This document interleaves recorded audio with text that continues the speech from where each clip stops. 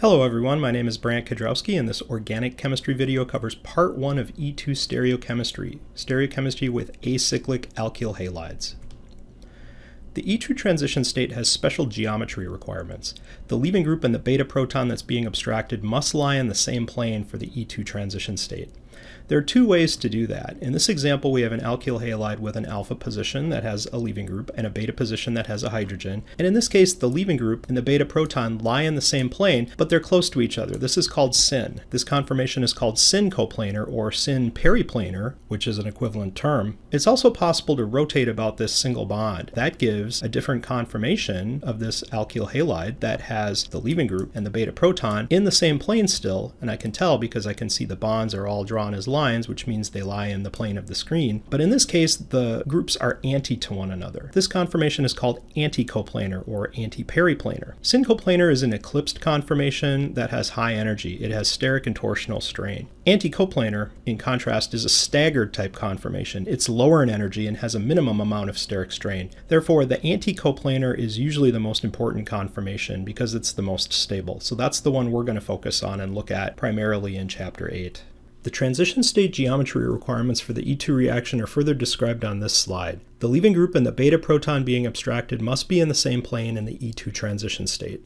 Here's an alkyl halide example that has the correct geometry for undergoing an E2 reaction. We have our alpha position with a chlorine, the leaving group. We have our beta position with a proton, and this proton lies in the same plane as the chlorine. This is an anti-coplanar type relationship. This alkyl halide has the correct conformation to undergo an E2 reaction, and this beta proton is the one that will get deprotonated.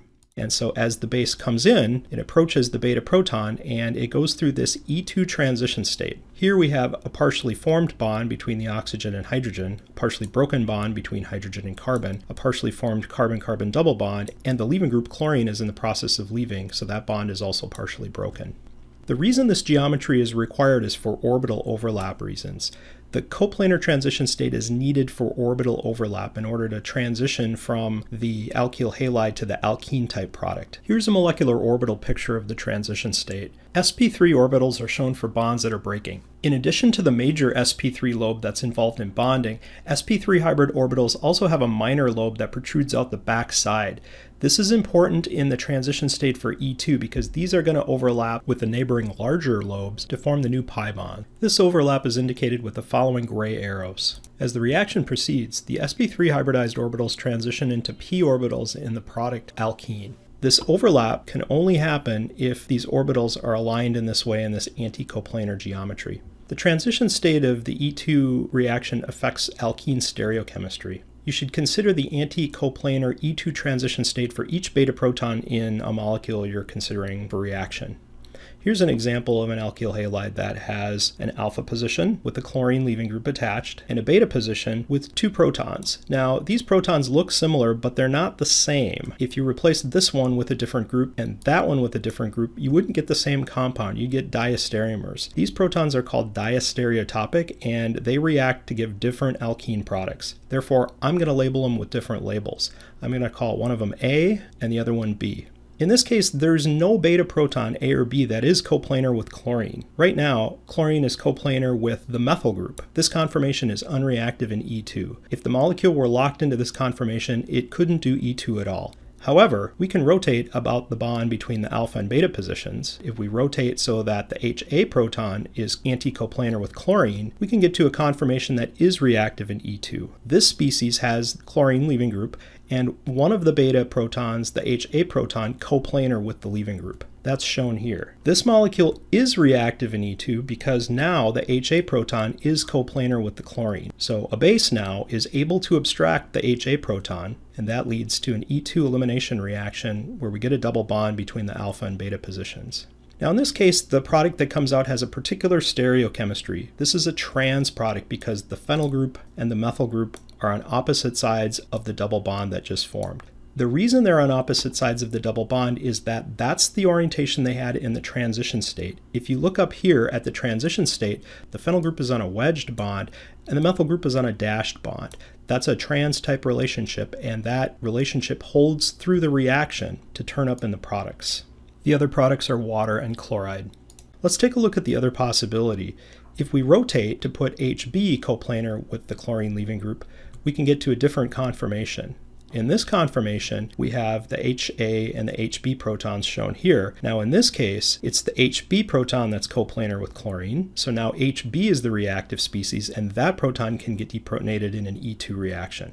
So now a base has the ability to pluck off the HB proton, and the electrons can flow to give an elimination product that has a different stereochemistry. This leads to the cis product, where the phenyl group and the methyl group are on the same side of the double bond that just formed. The reason that the cis product forms here is that in the transition state, the phenyl group and the methyl group are both on wedged bonds, so they turn up on the same side of the double bond in the product. The other products are water and chloride. Here's another example that illustrates how some isomers can't form in E2 reactions due to transition state requirements. Here's an alkyl bromide. This alkyl bromide has an alpha position with a bromine leaving group, and it has a beta position that has only one beta proton, here shown on a wedged bond. This beta proton is not coplanar with the bromine, and in this conformation, it is unreactive.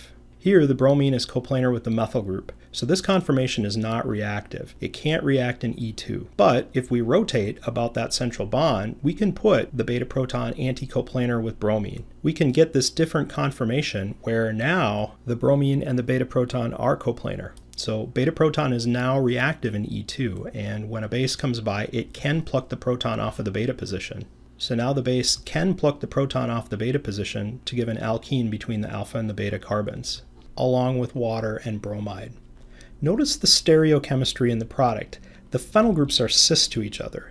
This phenyl group and that phenyl group are both on wedged bonds, which indicates they're on the same side of the double bond. They are cis. The reason I can predict that is that in the transition state, both of the phenyl groups have wedged bonds. That's a cis-type stereochemical relationship, and that relationship holds through the reaction on through to the products. This is not the most stable possible isomer of this alkene, but it is the only possible alkene product in this particular E2 reaction. The more stable isomer with the phenyl group trans can't form here because there's no transition state that puts those groups trans and also puts the bromine and the beta proton anti-coplanar. This slide goes through another example of how some isomers can't form in E2 reactions due to transition state requirements. Consider this alkyl bromide, where there's an alpha position that has a bromine leaving group and a beta position that has only one proton. Now, in this conformation, the beta proton is not coplanar with the bromine. The methyl group is actually coplanar with the bromine, as indicated by this red highlight. This conformation is unreactive in E2. However, we can rotate around the bond between the alpha and the beta positions to put the beta proton coplanar with bromine. When we do that, this hydrogen is going to have to go where the methyl group is. The methyl group will then rotate into where the phenyl group is, and the phenyl group will rotate to where the beta proton used to be. To summarize, the hydrogen takes the place of the methyl takes the place of the phenyl takes the place of the hydrogen. That rotation gives the following conformation where now the beta proton is coplanar with chlorine, and this conformation is reactive in E2. Now it has the right geometry for a base to be able to pluck the proton off of the beta position. Base approaches, attacks the beta proton, deprotonates it, and electrons can flow to form a new carbon-carbon double bond between the alpha and beta positions, resulting in the following alkene. The other products are water and bromide. This is the only alkene product that can form in this reaction because there's only one transition state that puts the leaving group and the beta proton anti-coplanar. The other isomer with phenyl group cis can't form here because there's no transition state that supports that substitution pattern. If you found this video useful, check out the next one in the series or watch the prior video. And consider subscribing to my YouTube channel. My name is Brant Kudrowski. Thanks for watching.